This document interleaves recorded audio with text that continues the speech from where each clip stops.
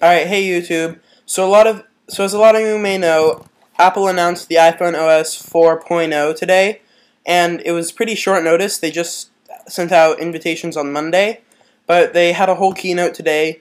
You can go check out some live feeds of that, but this is just going to be a quick rundown of all the features for people that haven't already seen it. And quickly, I want to mention that this is not coming out for a while, so it's not out now, so don't get too excited. Yeah, this is just what they're going to have. I'll talk about the availability later, but so as you can see here, it says over 100 plus new user features, and it has a few main upgrades. So like one thing that everybody really wanted was multitasking, and this brings support for multitasking to them. So it has different multitasking services, like it says there, and so this will allow applications like Pandora or Skype. Like with Skype, you could make calls in the background, or Pandora. Those are the two examples they gave. With Pandora, you could play music in the background.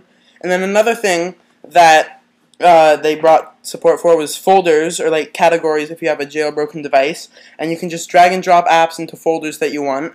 So that's easy to organize them, which also allows you to have a lot more apps, where normally you could have 180, but with this you could have, right there it says 2,160 apps if you filled everything with a folder.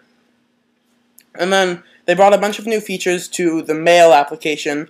One of them was a universal inbox, so that's pretty cool. And then another thing that I don't think is all that great is just they brought iBooks, the iBook store like they have on the iPad. They brought that to the iPhone.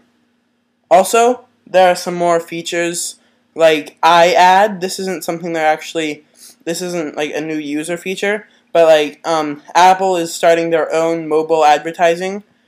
Before, most people used AdMob through Google, but this, Apple will just give your revenue directly to you through your developer account. And then the Enterprise, which gives businesses a bunch of features for their advertising. And basically, it's also a lot different advertising. They were showing off how it's not just like a regular ad, doesn't quit out of the app, but it's integrated and it looks a lot nicer. Yeah, so people that are already registered developers can download this now to start building their apps and introducing the new features to it. And now I'm going to be talking about compatibility with other devices. So the iPhone OS 4.0 is compatible with iPhone 3G, iPhone 3GS, iPod Touch 2nd Gen, and iPod Touch 3rd Gen.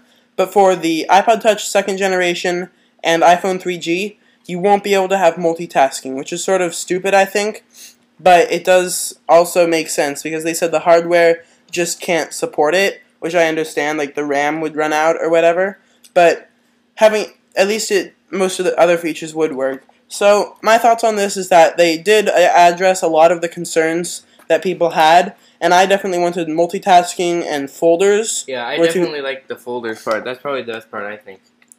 Multitasking and folders were two things that I was really looking forward to. So I think Apple did a pretty good job on this, and I'm definitely looking forward to it. And it's going to be coming out? It's going to be coming out for the iPad in fall, and for all of their devices later this summer. So I'm definitely looking forward to then. But it is going to take a while. And I only have an iPod Touch 2nd Gen, so that's one thing that I'm sort of disappointed on.